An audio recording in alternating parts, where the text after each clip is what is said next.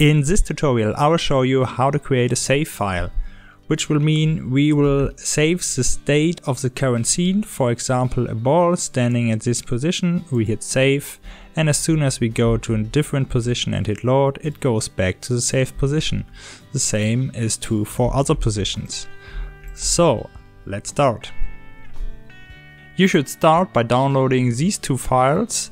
The link is in the description. You can just drag them into your project somewhere where you can find them. So it doesn't have to be necessary the root folder, just put them somewhere. Let's set up our scene. So at first we need a plane and set the plane to 0, 0, 0. Then we will add a sphere. Set this to the same position, a little bit higher maybe. Like that. And we need a UI canvas with 2 buttons on it.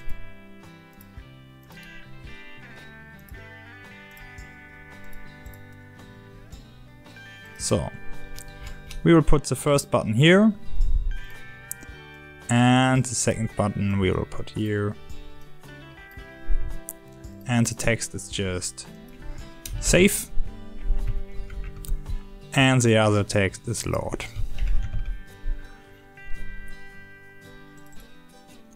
So now we should add a script to our sphere, and we call it my script. Create an add. So we go into Visual Studio, my script is already there, and you see those 2 scripts. The first thing we should do is we change the save game. So we want to store the position of our player. So and here you can see all the attributes that are saved in the save file. We will add a new attribute calling public vector3 player position, and the initial value is vector3 0. Okay, we'll go to my script. So the first thing that we should do is just to move the player around, and we will do this by set or add some values to the position, like input, get axis, horizontal, a 0, and input, get axis, vertical. Okay, let's try this. And if everything works, we should be able, yes, we are able to move the player, which is fine. So now we will add 2 more methods, a load method,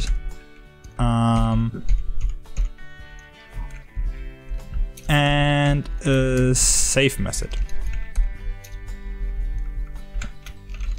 We will make these 2 methods public.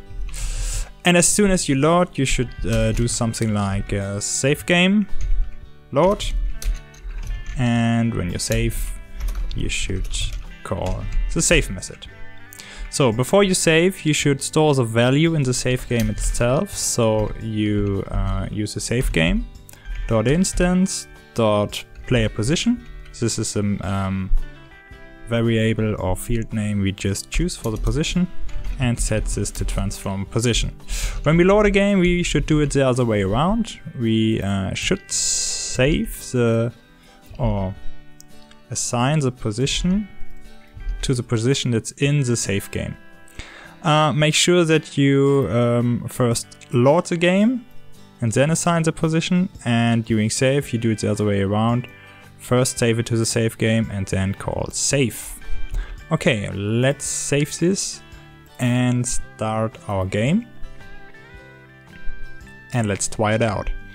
So we can move around. I will move to this edge here and say save, and oh, we are missing a little bit. We have to assign the actions to the buttons. So let's go to the save button and drag the sphere here and say my script save.